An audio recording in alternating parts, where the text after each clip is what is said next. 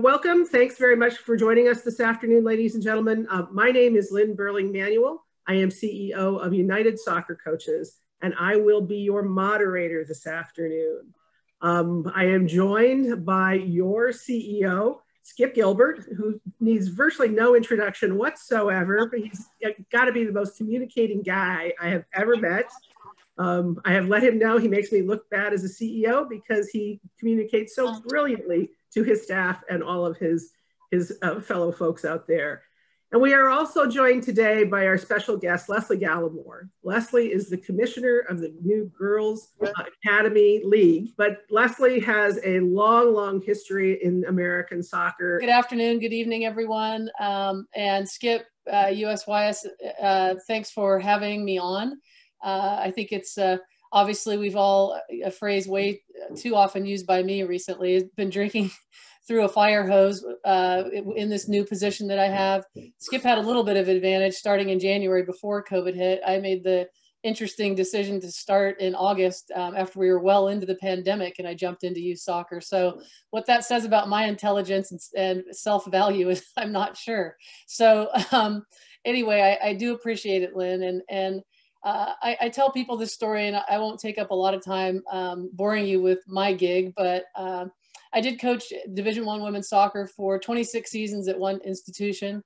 I was involved at one other institution 4 years prior to that, my alma mater at California, Berkeley, 4 years prior to that, and I played for 4 years at Cal. So all in told, I was attached to the Division I college game for 38 years. And for me, it was always about the game and always about getting better. And I did dip my toes and fingers and hands and into just about every other portion of soccer, including my time as the Region 4 head coach for ODP back in the 90s. And that was about a 9-year stint. I've worked extensively with United Soccer Coaches, the former NSCAA, in coaching education, as well as serving on the board. I'm a national instructor for US Soccer and have traveled and been a coach with our US youth national teams. So, you know, those are just a few things that kind of scratch the surface. Southern California is where I was born and grew up, and my pathway, you know, when I say I'm passionate about all of it, I mean it, because I've lived in the shoes of the girls that are playing today. I've walked in their shoes from the beginning till now. I started out in AYSO. Many of you know the name Ziggy Schmidt, who fortunately for me ended up in Seattle coaching the Sounders for a stint, and I was reunited with him. But I grew up in a day where soccer in Southern California for girls was just becoming available. And through AYSO, USYS, and kind of moving through the pathway, I've seen the evolution of it from sort of the beginning till now for girls in this country. Maybe not the very, very beginning, but pretty darn close. So I've had I've had my fingers in a lot of different areas, and my decision to jump in with the Girls Academy came after watching sort of what happened when US Soccer pulled the plug on the DA in April and left a very, very large population of elite level girls sort of hanging. And again, during a pandemic where not only were they emotionally kind of, in a weird space as people and children, but definitely missing their coaches, their teams. And I just watched this whole sort of, I don't know what you want to call it, but it was not a nice time, how adults were sort of treating kids as pawns, if you will. And so I became pretty focused on what was happening within the youth landscape. And the more I wouldn't say blood started to boil, but the more I started to sort of watch what was needed, when I was asked, I surprisingly, and surprising myself, jumped in. And here I said a couple months later, still drinking through a fire hose. But, you know, I think with a much better understanding of where we are, where we can go, and how we can take advantage of this period of time. So I'm anxious to get started. And again, I'm happy to be here today to maybe enlighten some people as to the Girls Academy, our mission, where we sit, our affiliation with USYS and MLS, and how I see that going into the future. Great. I'm hoping my audio has cleared up. Is that the case? You're good. Good sound? Great, thank you. It worked perfectly until we started. That is a life law. Let's kind of jump right into this then, because it's a question I'm going to have for both you, Leslie, and you, Skip. Let's start with Leslie. Why the partnership with US Youth Soccer? What does that bring to the GA, and what does the GA bring to US Youth Soccer? Yeah, I think the evolution of USYS and what USYS has meant in the youth landscape for a very, very long time. And in particular, I think with Skip's ability to understand the past, present, and future has been really important to me, as well as understanding the landscape of elite youth soccer and where it needs to go.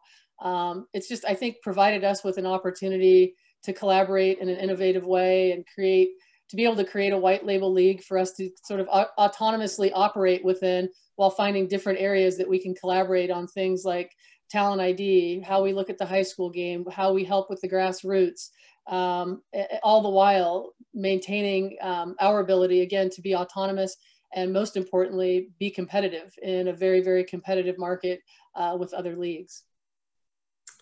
Great, thank you. Skip, can I throw that same question at you for USYS? Why a partnership with the GA? What do you bring and what do they bring from your perspective?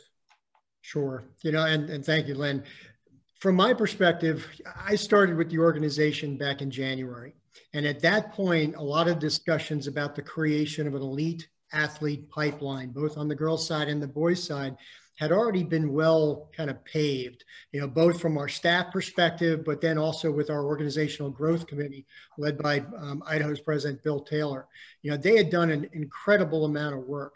And for me, as I came in for the next couple of months, starting to get my arms around the organization, we came out with a new vision, which was to bring communities together through the power of soccer to make lifelong fans of the game.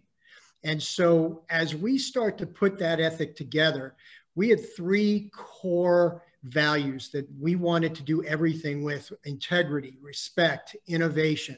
And as I started to talk with the folks from GA before Leslie came in, Ashley Fontes Coomer, Granthik Chatterjee, Wes Skeevers, the three of them embodied those ethics, and they started to tell me what the GA meant to them and where they saw it. And for me, coming from the Olympic movement, and I'll take a page out of being sort of an Olympic historian. Whenever there's a new discipline in the Olympic movement, it's usually the Americans that end up at the podium. And then suddenly that sport or that discipline becomes important to the rest of the world. And unless the developmental pipeline of that sport is really strong, the Americans struggle to stay at the podium. And I think for where we are today, the women's team is sort of at that fence where suddenly women's soccer is now incredibly important around the world. And so therefore, the women who have dominated for so many years in the past may not necessarily be a shoo-in years to come. And so that meant for an organization like USYS, you see the trophies behind me, there's one back there that was given out back in the 1930s. We have the history, we have the size, but we needed to have that depth starting at the very top with an elite development pipeline for both the girls and the boys. And so when you put that mindset together with what I thought we were going to be walking into with the GA, which is, an incredible team, and now led by Leslie, who with her history, we can just sit back and watch it grow, is literally going to be able to take our dream to ensure that the women in this country are going to be the best 11 when it comes to international competition. And we're going to be able to do that. We're going to be able to do it incredibly well. So we're really excited for that. We think that we bring a very strong, kind of grounded perspective to be able to help the GA find those players. We have, through our 54 now state associations, we have boots on the ground in every state. We touch into almost every community in the country. If there's a player out there that deserves to be identified, we'll find them. And so when you put those two things together, I just see that the opportunity for success is going to be tremendous. And when you have success at the top, it fuels the growth at the bottom. And I'm all about that, growing that recreational pie so more kids come into the sport, stay with the sport, and then become lifelong fans of the game. Okay, now you got to top this, Leslie. I'm coming back to you, Les. This is clearly a very competitive landscape right now. How is the GA truly different? Because you're making that declaration that this is a new and truly different kind of league. What does that look like? Our sole focus is on girls. And so it's female centric, and I can say it's female run. But also besides that it's basically for the players and by the players. We talk about it's basically a collaborative philosophy of creating a culture guided and shared by the core values that I think are going to, and hopefully already has, provided a unique experience in our programming for our players. One of the things that they did right out of the gate, even before I was on board, and it enticed me to become a part, was to listen to the players. And if you were to ask our advisory panel and our team reps, and even a lot of the girls that aren't represented on the advisory panel, if they'd ever before in their playing career been asked what they want in their pathway, 99.9% of them would tell you no. So the voice of our players is very, very important to us, and what they want out of their experience as a youth elite soccer player. And one of my things that you'll hear me talk about quite frequently when it comes to girls in the game specifically is, I think when I first started playing, the sky was sort of the limit. We were just starting out, and we played to play, and things started coming along. And then there was the opportunity of college. There was the opportunity of national teams. But I have watched over the last several decades the vision for girls in particular be narrowed. Even though we have a professional league in this country, even though there are a lot more opportunities out there in the sport, I've watched the vision narrow, meaning that the carrots of getting a college scholarship or making a youth national team seem to be the primary reason that a lot of girls play. And then those things happen, and those things either come and go or they don't happen. And then we sort of lose their attention. It hasn't been modeled to them to become referees, to become people in marketing of soccer, to become season ticket holders, that the pathway of playing can go far beyond college into domestic and international leagues, that women can be referees, they can be coaches. The coaching piece is one. If I had a dime for every time I was asked why more women aren't in coaching, I can tell you why. It's not modeled to them. It's not paid attention to, it's not invested in, it's not required. It's not something that you go and look around the country at youth academies or youth teams and see women on the field as much as you would like to.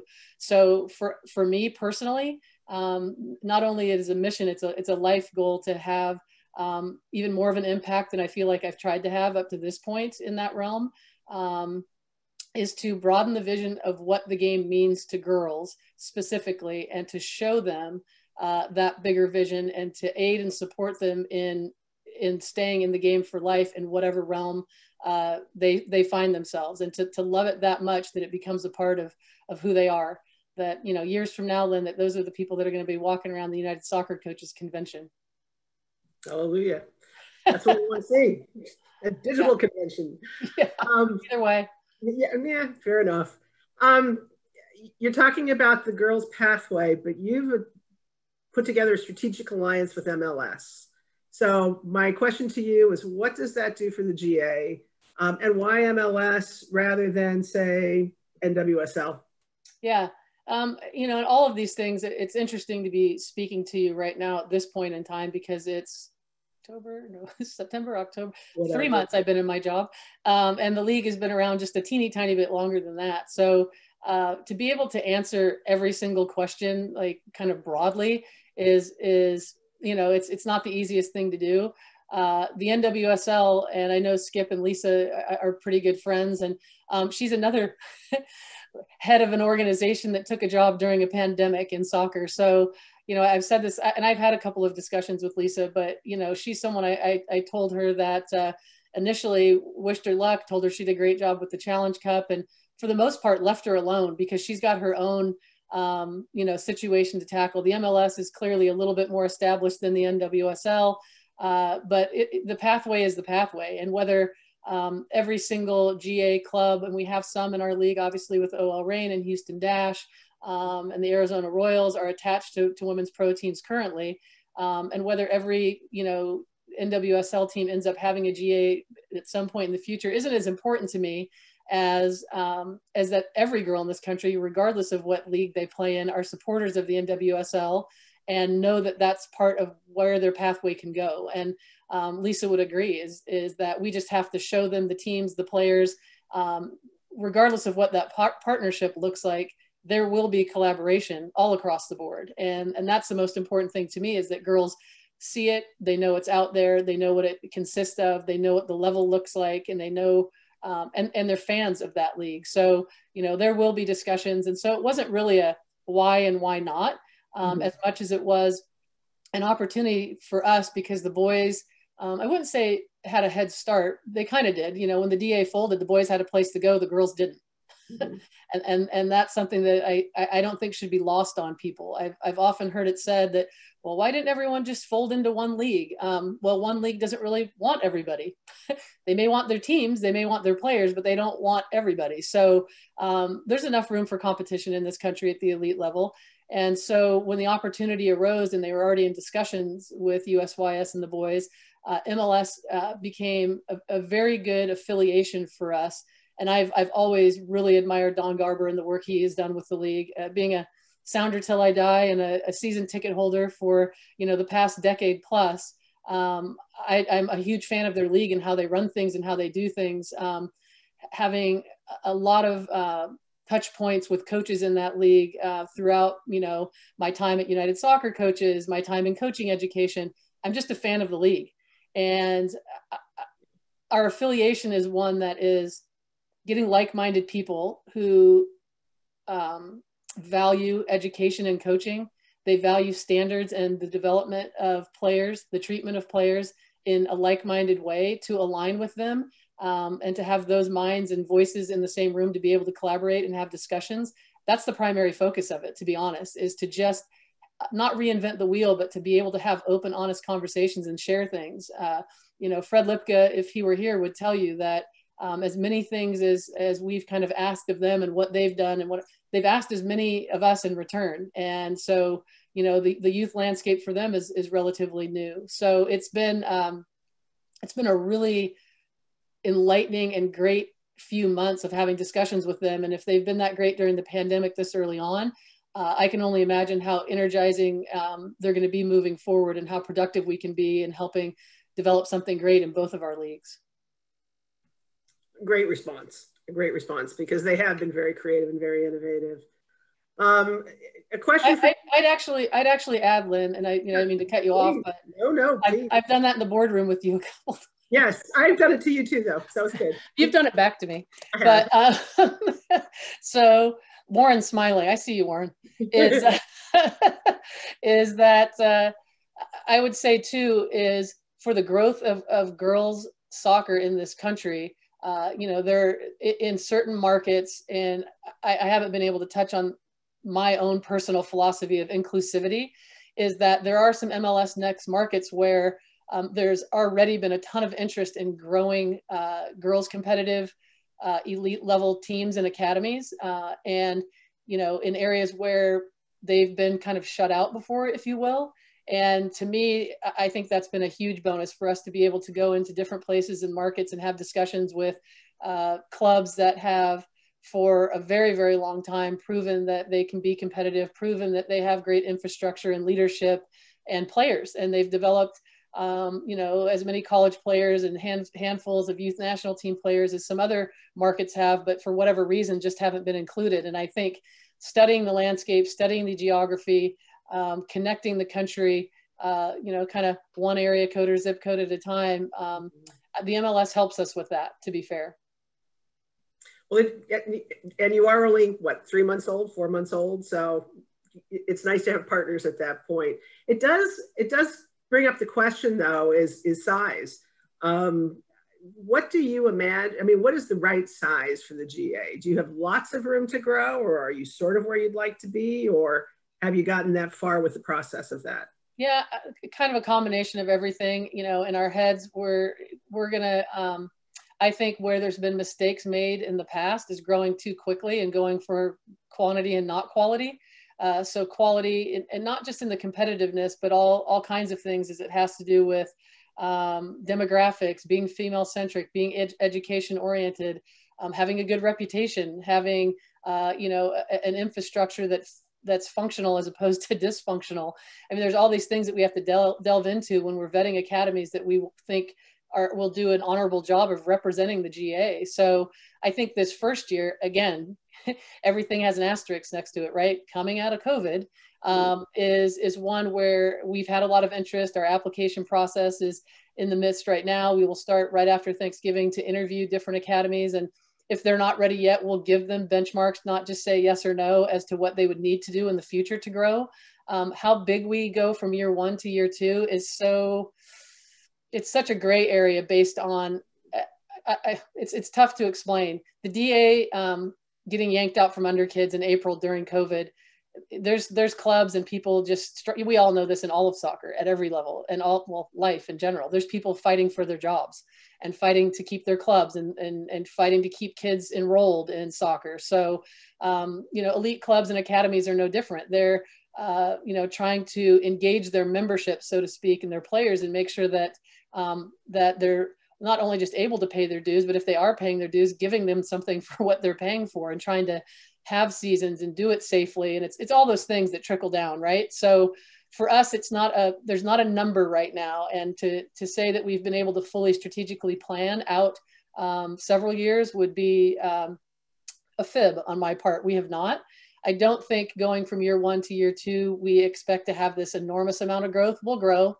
We're at 69 clubs right now. If we add 10 to 20 academies, that would be, somewhere I would guess in that realm. Maybe fewer than that. There might be some that leave our league that were put in an interesting position way back in April. And so they're trying to figure out what to do next. But I don't judge anyone, because it was a really tough time for everyone to figure out what was going to happen. The good news on our part for the GA, and what I can say, is I think we've shocked the world a little bit. I don't think if you would have asked anyone back in April that we would be sitting here in the position that we're in November, that they would have told you that we would be. It's been, we've had some really positive feedback. I think that this group of people this board of directors that I came in and was hired by, worked tirelessly to get this thing off the ground. And again, rescue the playing platform for 7,000 kids, 7,000 girls. And so we've worked really hard to just move forward every day with that, with the MLS's help, with USYS's help. It has been anything but completely seamless and smooth on the inside. And not in a negative way. It's really difficult to start a league in the pandemic. So, but I would say the patience of our members, the patience of the people within USYS, the patience within the state associations to help us understand their processes, which is ongoing every day right now. And I think our director of operations, Amber Klimek, is on the call. She's really, in my opinion, done a tremendous job reaching out to the states and trying to be that bridge between USYS and the state associations, because we're not in all 54. I think we're in 27 or 28. Skip can correct me, but just to, again, when we can all come up for a little bit of air, the process has been started, but there's still a lot of work to be done to make sure that we're all on the same page moving forward, and that we can all evolve and reimagine what this landscape can look like going forward. And that's not easy in youth sports, in any sport, soccer, I don't care, pick a youth sport. It's not easy. It's not easy to reimagine it or to evolve as fast as things move now. So, I'm just really appreciative of the patience that everyone's had during this time, and we'll get there. It has been a heck of a year so far. 2020 is shaping up. I mean, we're not that far along on some level, but it's going to end with a bang, I'm afraid. Let's see, if somebody were saying, you're coming in, we've got a lot of great teams in our town right now. Is the GA club going to come in and try and take our best players? That's often the great fear that someone has. How would you address that? I don't really ever look at it that way, to be honest. I think it's more one of those things where if you're player-centric as opposed to self-centric, and you're open and you're inclusive and there's accessibility and inclusivity, that players, if it's truly a pathway without roadblocks, people find where they should be. So there's zero intention on the part of the GA to come in and start stealing anything. Our job is going to be to help, to collaborate and work with, and if anything, widen the road where kids can jump on and make sure that we're doing it with honesty and integrity.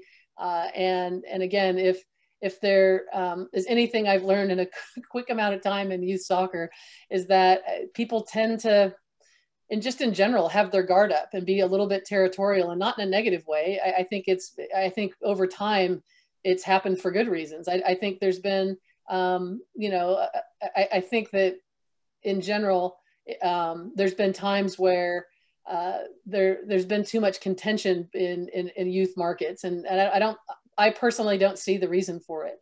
And so our goal as a league is to, like I said, make sure that the pathway is open. Our standards will be there. We'll operate autonomously as a league. We'll collaborate with the MLS. We'll collaborate with USYS. And my job as the commissioner of our league is to make it as competitive as we possibly can. And if you, again, are player-centric as opposed to self-centric, then players will find their way. There's, zero intention of coming in and swiping up everyone's team and that kind of thing. But it is something that if players who are at the level that they need to be to compete at the top of the pyramid, that they'll, automatically and naturally migrate that direction. And if the infrastructure is right, the communication is right, the collaboration is right, and it's transparent, then our structure is set up and we strategically plan together as opposed to in silos. I think we can do some great things in youth soccer. I really do. For girls, it's time. It's an exciting model, I think, for everybody as well. I do want to let you know, please, this is open for your questions. Please use the chat box. We want to be sure that we're really getting Leslie and Skip to answer all the questions you have today. They've been very forthright, and that's a really important and frankly, all too rare of a thing in soccer. So we want to take advantage of it. From a state association perspective, and Skip, maybe this is for you because we have quite a few state associations on this call. Anything that they should be thinking about in terms of their relationship with the GA? I think it goes back to the process. We suddenly came in and said, by the way, we're dropping 7,000 kids into the USYS system through multiple states, 28 different states that all have different registration formats. And by the way, we need to do it yesterday. So that alone in a pandemic was a very difficult chore. But again, I think the patience of the state associations, knowing where we were trying to go with the GA and kind of being good sports about it, to embrace where we were going, and then being able to help guide that. And I think realistically now the question is, how do we all support each other? We know that we're going to have a great elite development platform with the GA. Then we have thousands of clubs around the country that all have really good players. And as Leslie said, the goal isn't to try to cannibalize from one to the other. It's to allow those players that are truly ready to climb to be able to see that path and have it in front of them. Again, I go back to when I started in January, walking in and I asked, can we get a schematic of what the player pathway is? And what I got was a number of fingers all kind of putting together like this.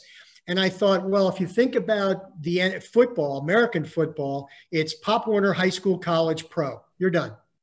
In soccer, it goes along a lot of different circles and turns. And so I think what we're now seeing is the ability to potentially simplify that process so that players, parents, coaches, club administrators, state associations, USYS National, we all understand the journey that players can take. We can all celebrate in their success. We can share in their failures, but at least as Leslie says over and over, we're giving the kids the opportunity to succeed on and off the field. And for us, having that ability on the field is really going to be up to Leslie and her team. And what we can do potentially off the field, we're going to be taking steps in the future to make sure there are resources available to be able to support those kids, you know, to help the characteristical development, to help, you know, when they're, if they have mental health issues for kids that are going through troubles, to be able to provide those kind of resources so that truly we are a community. And that, you know, again, we grow as a community, we succeed as one. Yeah, well, I'll just chime in just to tag along with what Skip is saying too, is that, and I don't, for me personally, I don't want any of this to sound like I have this all sorted by any means. And I told Skip this on a call recently, and our immediate goal is to survive into year 2. Legitimately, one day, one foot after the other. We were able to get our league season for the most part in some parts of the country this year, which was a huge testament to a lot of different people. You know, there's some parts of the country that are shut down that have not played yet. The Northwest hasn't played, the Southwest hasn't played. You know, I think Illinois has had spurts of, so, you know, there's been different markets, and it's just been interesting. And for kids especially to look around and say, like, well, it's like college soccer right now. How's the ACC playing and the Pac-12's not playing? And how, you know, so the whole country has been sort of all over the map, figuratively and literally, as to how this pandemic's been handled when it comes to sports. And so for me to be able to say that we have it all sorted, and there are so many things, Lynn, and you know me, there are so many initiatives and things that I want to tackle. I don't have the bandwidth of someone like Sue Ryan that seems to get things done, you know, overnight and just, she doesn't, you know, sleep, by the way. That? Yeah, she doesn't sleep. Yeah, Sue does something about Sue, but I maybe take a little bit longer, but there's so many things that if we can not only survive, but start thriving into year 2, I think there's a lot of things that we're going to be able to do together that are going to be outstanding. I just can't tell you that we've started them yet. It's been 3 months. I can tell you that Chris Dukes, I think, is on the call. Chris and I met a couple of weeks back, and he was on another call I was on yesterday. You know, with ODP and talking about, again, evolving, reimagining, how can that program be something that as the GA we look at when it comes to talent identification. That's as far as I'm going to go today, because Chris and I have met twice. There'll be a working group and we'll discuss it. But right now it's not like the first thing on my list. It's an initiative that we need to sort through, but people need to know that those discussions are happening, and to tell you that there's something done, whatever, it's not the case yet. USYS can't really speak on our behalf yet, and we can't speak on USYS's behalf yet. We just haven't had enough time to sit down, other than to get started in this pathway, to say that we've you know, accomplished any of that long-term planning yet. So I kind of wanted to chime in on what Skip was saying there, but there'll be a time where I'll get really, really excited to be able to sit down and plan for the 2 to 5 year model of different things that I think benefit both groups. No, and Lynn, I'll jump in on to Please. Jump on with. You guys are answering all the questions I had, so keep going. Is where there's so much focus right now, and the focus of this conversation is at the top of the pyramid. You know, we also need to think from USYS's perspective and all of our state associations, is that so much of the game is the grassroots level. And so many of our clubs live registration to mouth. And so when we have to cancel seasons, and if the pandemic comes back and winter goes away and spring gets threatened, what is that going to do to the financial infrastructure of our club network around the country? And so we have to kind of gear up to try to look at ways to not just help the clubs, but manage parental expectations so that when the green light goes, every kid that wants to play has the ability to do so. And again, to bring it out and to bring them out with, you know, the proper protocols, but to make the sport exciting again. Because the worst thing, and you're seeing it survey after survey, is telling us that there's a potential that kids that might be sitting around for a year in their homes and not really that active may lose the ability to want to come back out and play. And what a shame that would be, because as a youth sport, professional, yes, we want kids to play soccer, but we want them to have a long, healthy, and well, lifestyle, and that goes back to, our vision of kids in it, become fans for life. And so we have to look at both the top, the middle, the bottom of the pyramid to be able to make sure that the entire ecosystem of what we love as the USYS family is able to move forward. And so there's, if anything, the pandemic, has just added exponentially the workload we have, because we're constantly looking in the mirror, to Leslie's point with ODP. We're not just sitting back and saying, all right, when everything gets going, we're just going to go back and do it as normal. I'm a structure and process guy. If we go from point A to point B, are we relevant at the end of the day? And is ODP as relevant as it was today as it was when I was playing in ODP? And if it's not, what do we have to do so that we can build it so that it is better tomorrow for the players coming in today? And that adds a little bit of excitement to it, because we know that we're going to be serving the needs of the player. We're not serving the needs of the system. We're not serving the needs of our bylaws. We have to serve the needs of the player. And that's what they want. Well, I think if anything, we are coming to all the conclusion that COVID is not just changing today, it is changing forever in some ways. And we're all figuring out what's that next phase look like for soccer and for whatever other parts of your life, because it is for everything. Let's see, do we have any questions from our audience today? I'm seeing a couple that are coming into me privately that says, and this is actually a great one. What do we see as the greatest obstacle ahead? And, coming from the state associations, what can we do to help? And I think that's, that puts the nail on the head. What is the greatest obstacle? If you ask me today, it's our greatest obstacle actually are the politicians that are trying to make decisions as to where participatory sport falls. I got a note from Dan Cataldi from Iowa the other day that said, I don't get it. Bars are open, restaurants are open, theaters are open, kids don't have to wear masks in school. And oh, by the way, they shut all access to fields down. We can't play until December 10th. So you sit back and you go, there's so much unknown out there. Yeah. How can we make any sense of that?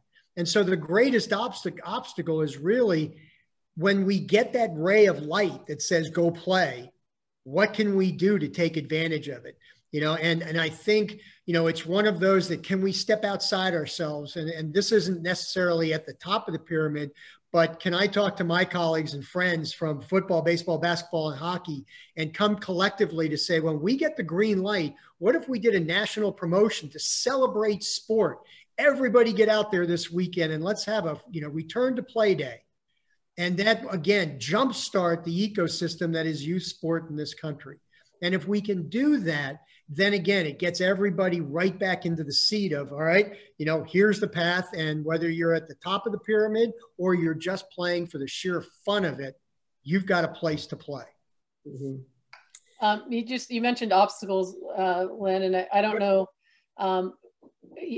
I think to skip the question that got asked of Skip of what can they do to help, and to me, I want to flip it a little bit too, and just say that we're willing and want to have conversations with different state associations, because it's what makes this country great, is that everyone's different. The geography, the landscape, the weather, every single thing about this country is different from one market to the next. And so over time, and there's a couple of things I said I needed from Skip. One was we need some things immediately to help us work seamlessly as far as registration and processes and learning each other's processes and learning the state processes. That needs to start to be seamless if we're going to be a league that people want to join, because our current members are happy with how they're being serviced. The next thing I need from Skip is time. So it's just time to get to the point where we can start to have some discussions. Another one of the initiatives that I haven't mentioned, and I think I saw Scott from Hawaii on here, is just this idea of some of the smaller states that have never been given the opportunity to have an elite pathway, strictly because of their geography. We all love going to Hawaii, so why should we all infiltrate their beautiful island. Why should we punish them for being located out in the middle of the Pacific if they're, if they're producing tons of college players, they're producing handfuls of national team players for as small an association as they are. So I've talked to Michelle Nagamini. I know she has Scott in the loop. Whether it happens today, next year, or after that, I will tell you, it is a goal of mine to try to be as inclusive as we can to associations and to academies more that that kind of tick the boxes of our philosophy, that are girl-centric, that are education-centric, that are growth mindset oriented as opposed to closed mindseted. So I will always go to someone and say, you want to complain about what you can't do? What is it you want to do? What's the solution? How do we do it? Propose it to me. I will listen. So, for those of you that don't know me, I think that Lynn can, and several people on this call can speak to the fact that that's a truthful statement, Mm-hmm. And I, time is going to be the thing that I need. Patience is something that I appreciate from everyone. And I've already said that you've been more patient than you probably should be with all of us. But at the same time, hopefully, as we move along on this pathway together, you'll see the benefits to it, but that'll be over time. And I do think coming to me with proposals, if you feel as though you're in a market or you have clubs in your market that feel as though they have been a little bit shut out of the competitive top of the pyramid piece, we're willing to have that conversation. And I think for USYS in particular, in every state, you'll see that every girl, if they have the aspiration and they know that opportunity is there, it will be good for the entire pyramid. It will be.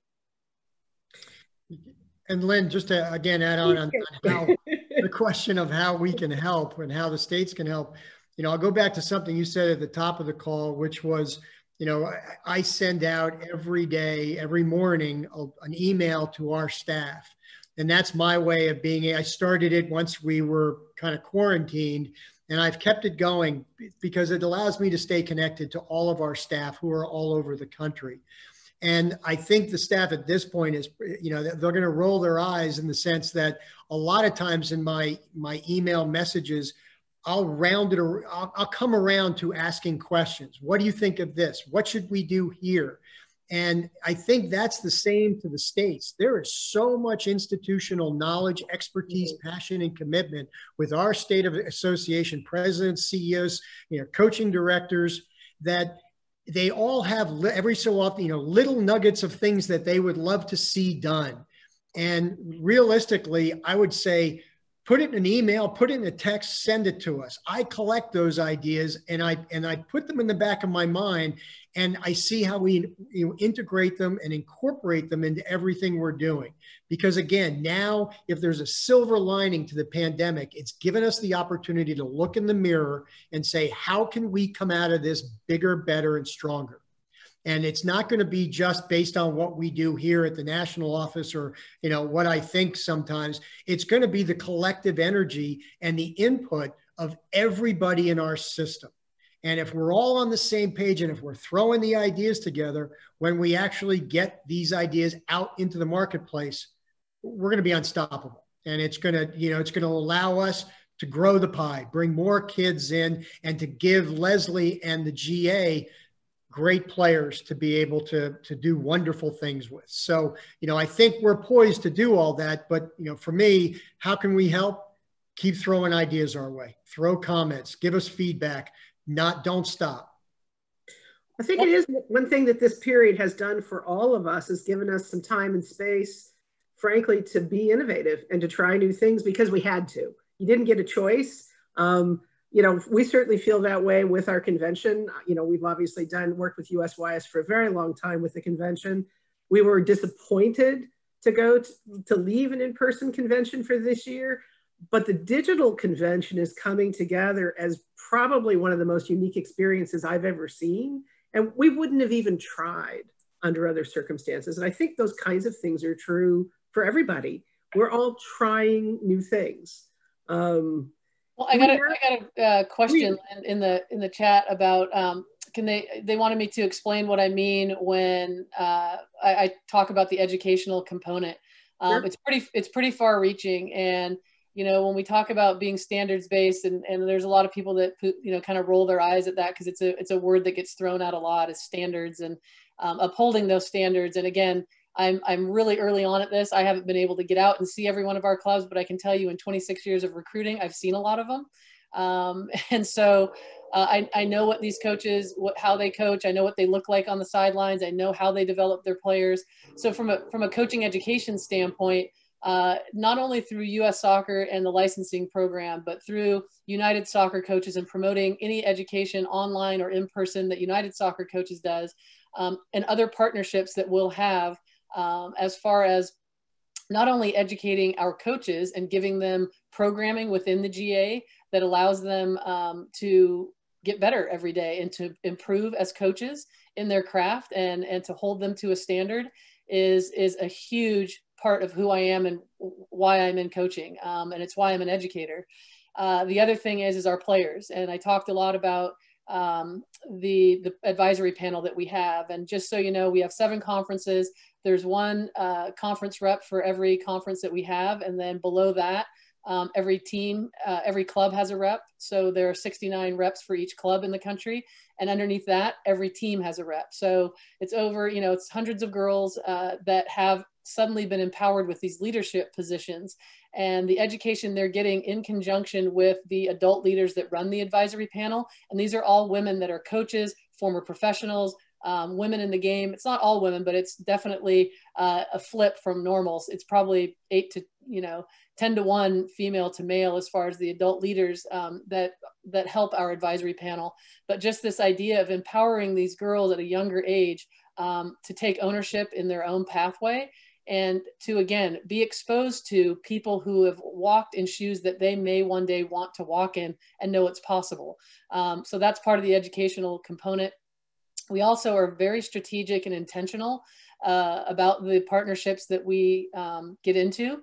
And we haven't really lacked for people coming to us and soliciting themselves for partnering with us. We've tried, to obviously do a good job, and, shout out to Ashley Fontes Comer for, again, she's been remarkable for our board. Not only getting the advisory panel set up and started, but with our partnerships, and making sure that we don't take missteps and partner with someone that we don't feel aligns with our philosophy.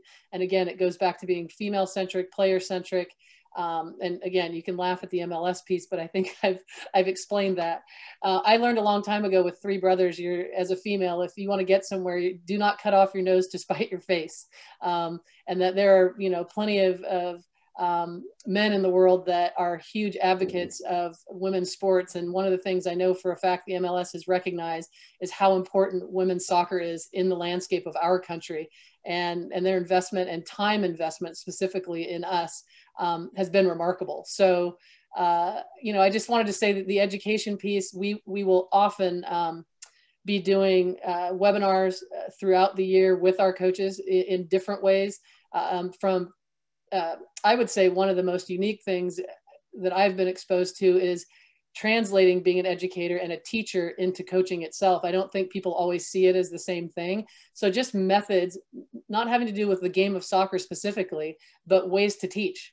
And again, back to the pandemic, being able to engage kids on Zoom as teachers has been really difficult in this environment. Being able to engage soccer players as coaches on Zoom has been difficult.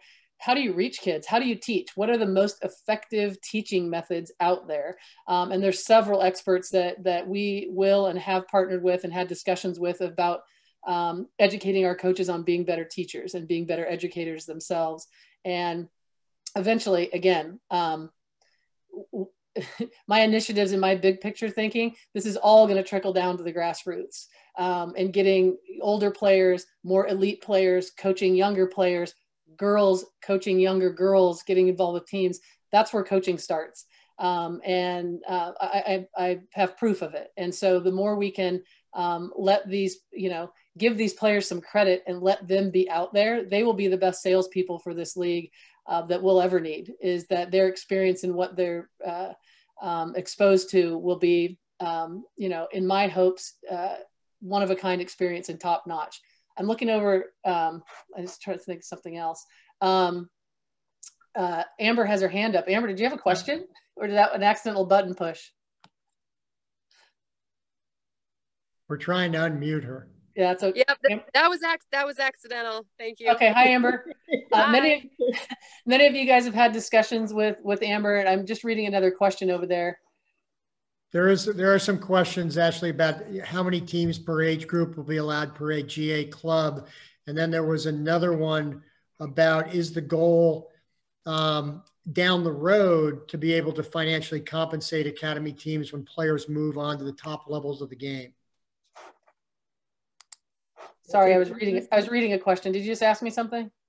Yeah, there was about how many age groups teams will you, or how many teams per age group will be allowed, and then are there any goals or plans to financially compensate academy teams when players move on to the top levels of the game? Yeah, I mean, I think that's a little bit of the compensation piece. There's no way we've gotten that far in our discussions. There are many of the top academies already in the country, and you'll look at the DA. You know, the clubs that came from the DA to the GA, some of them are 2 top teams deep with 2, 3, and 4 teams underneath them playing in different levels in different leagues. Eventually, to get those a little bit more aligned and solidified would be in the strategic plan for sure. It's not easy. And then, so right now on our application, and this is another part of the strategic plan and processes that still need discussion to happen around them, but I'll just throw out that right now, the age groups that we accept into full academy and GA status are U13 through U19 as part of the qualification to be a club in the Girls Academy. We will probably, and the boys side has done this, I know in the past, is give clubs the opportunity to join sort of from the bottom up. So if they have the 3 lower age groups, 13s, 14s, and 15s, and we can geographically map out clubs that fit that mold of starting, you know, in year 1 with the 3 lower age groups, and it doesn't wreak havoc as far as competitive fixtures and then being able to schedule drivable games to play one another. We'll start to let some clubs in probably in year 3 with their first 3 age groups. And we might give them like conditional admittance next year so they can start to, you know, start to build their academy and as part of the GA moving forward. So, you know, I think, and one of the comments I've already gotten, and this is one that, again, you know, privately, and I 100% understand, and my job as commissioner is I say it on every single Zoom I'm on. I might have used a swear word yesterday in one of my conference Zooms in reference to, anyway, I'll leave it at that.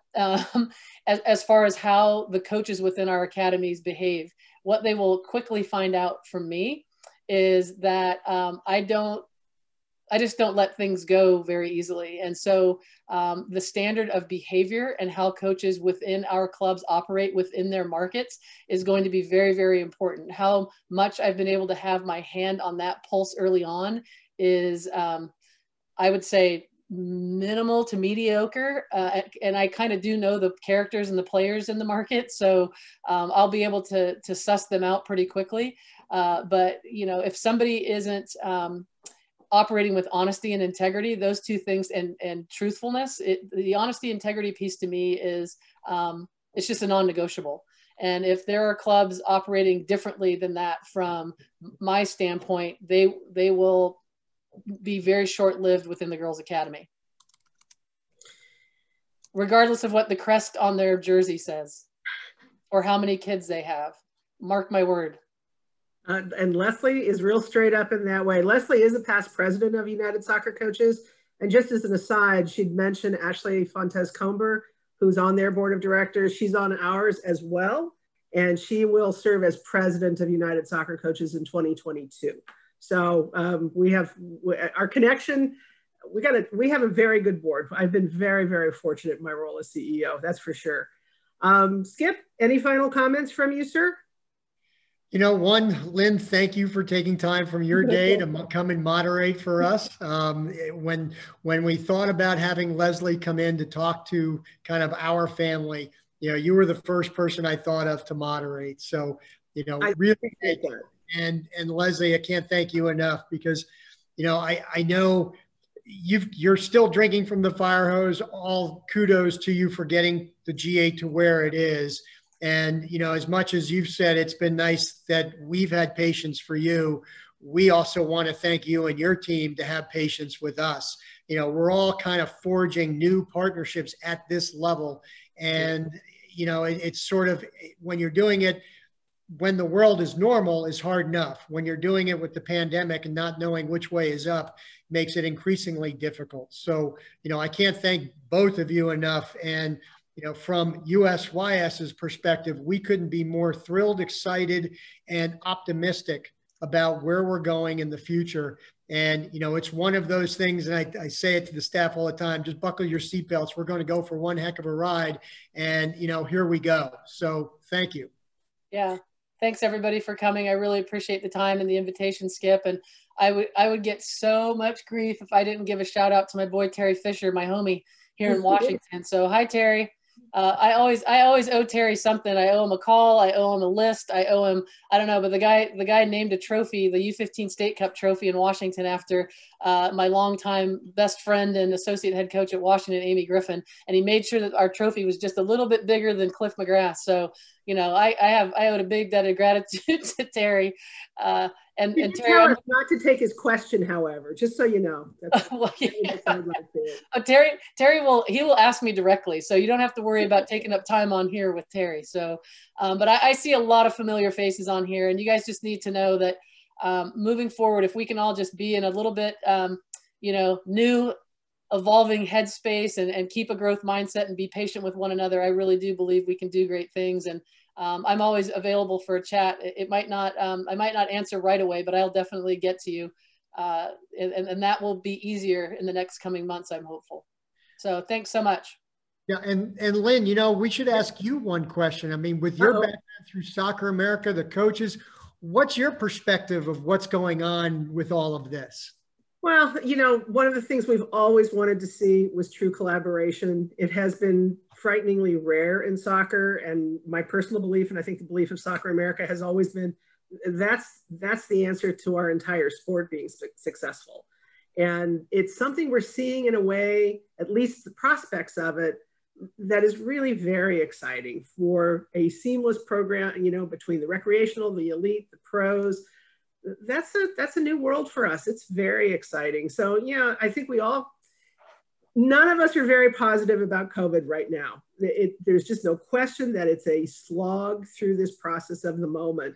But I think for all of us, it's focusing on after COVID. This does come to an end. And sometimes it doesn't always feel like it, but it does come to an end. And the critical key for all of us is to survive, get through it, and to stay positive about the whole process. So thank you for including me today. I really appreciate being here. Skip, Leslie, you know, great leaders, and it's great to be a part of a sport that has you both. And I'd like to thank our audience for joining us today. We had well over 100 people, and there's really positive and great things to look forward to. So thanks, everybody. Have a wonderful weekend, and stay safe and stay well.